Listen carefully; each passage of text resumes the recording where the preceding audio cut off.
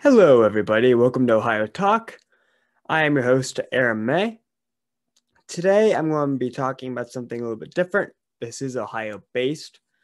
I am talking about the future of Heritage Bank Center, aka U.S. Bank Arena, aka Riverfront Coliseum in Cincinnati, Ohio, home of the Cincinnati Cyclones. Before I get started, I ask you to like, subscribe to the video if you enjoy this. I'm going to be doing a bit of everything. Hopefully, I'm uploading a bit more frequently here soon. I'm recording a little bit different right now. I'm recording via Zoom, seeing if that works a little bit better for me because I had a little bit of issues last time. But yeah, without getting too far into it. So, Heritage Bank Center, I'm going to be blunt, is a dump. I was in it last year, 2019. It was a dump. I was in it about 5 years beforehand for a Cyclones game. It was a dump. It hasn't really been updated, do I know, since the 90s. I'm going to be kind of talking about and reading the article along with you guys here. It's not good. It's an old arena. I think Cincinnati would have a chance on getting an NBA team if they had a newer arena. And we honestly just need to show the world that Cincinnati is the place for entertainment, and that with the new arena, we can do that. Now, right off the bat, you can see a potential for the new arena. Here's the problem. 40-year-old Heritage Bank Center. It no longer attracts top events to go to Columbus, Louisville, Cleveland. Here's the reasons. Lots of taxes, all that fun. Right through here, it gives you what the city and what Hamilton County would get back on their investment, and saying that would help out economically and that they'd be able to attract bigger events.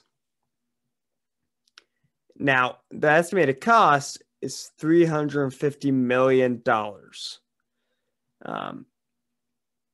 It says that it would require the demolition of Heritage Bank Center and pretty much rebuild right on top of where Heritage Bank Center is right now. It'll include new club decks, suites, upper bowl seating, gathering spaces on club and upper deck levels, rooftop terrace on the south side of the building overlooking the river, which sounds absolutely beautiful. Retractable floor space and lower bowl to create a large contiguous floor of approximately 50,000 square feet. Space currently unavailable for top conventions, which is true. The floor is extremely small. Right through here, it talks about how they would fund this. It says that it'd be on the hands of a public entity. Public dollars would be used to finance the project.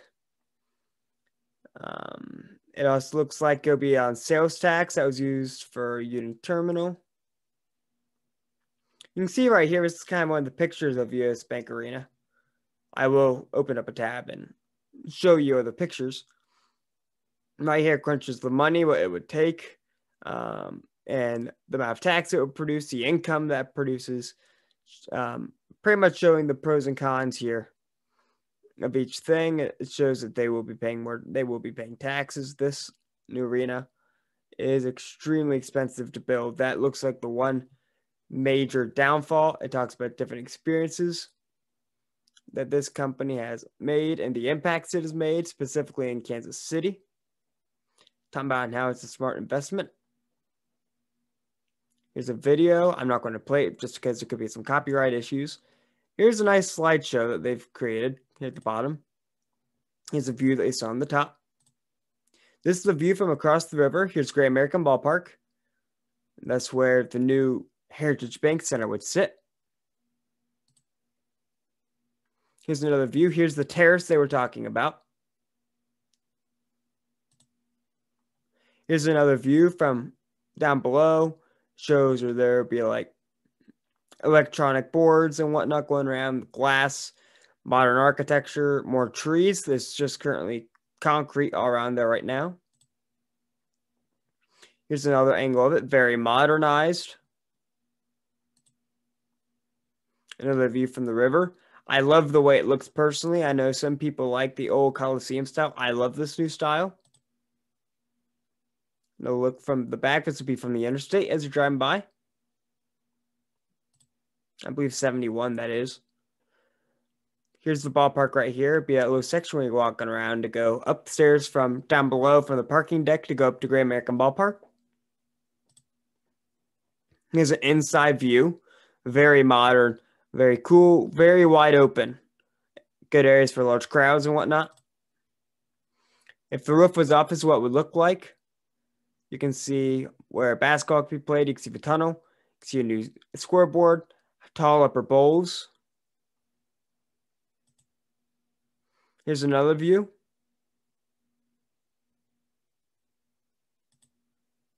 And then this is what the inside view would look like. Very modernized.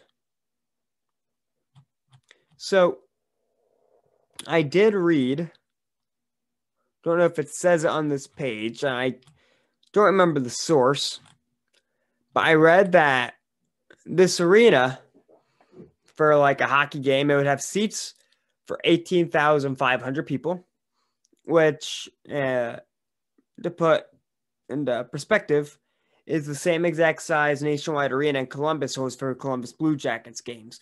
So it is a very large modern arena. It would be huge for the city of Cincinnati, I believe. Let's see if I can get another thing pulled up.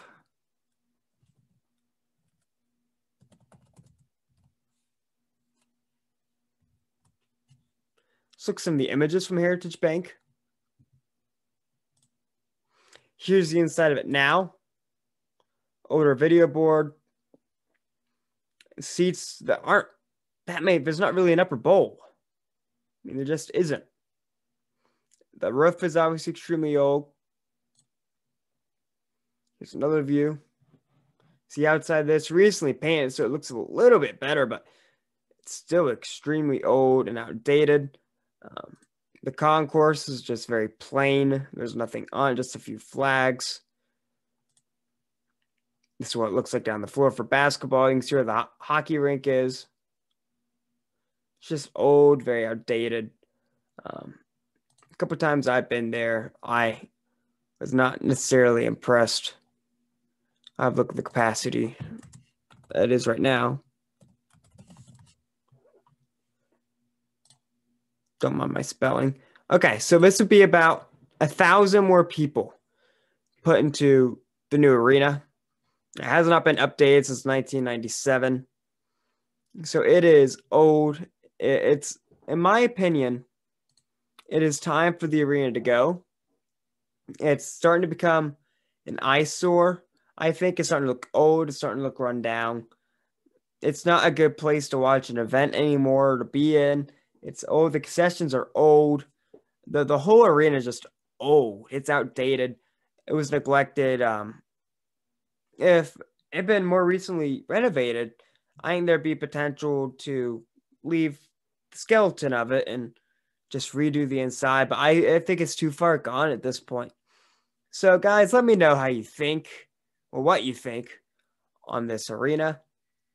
Should the city of Cincinnati build this new arena?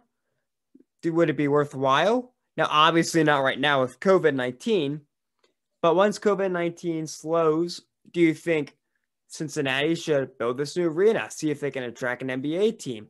It would probably bring more fans for Cyclones games. It would bring bigger events. It could bring political conventions. I think it'd be great for the city. I think it, in the long run, would make more money than what the current Heritage Bank Center would bring. So let me know your thoughts on that. Have you ever been to Heritage Bank Center, US Bank Arena? Let me know. How was your experience? And guys, I want to conclude this video by saying I will be uploading 2 videos here in the next 3 to 5 days. Both will be unboxing / unbagging videos. And I hope you guys will be here for that. I'm very excited about it. And I have a Patreon if you want to help support my channel.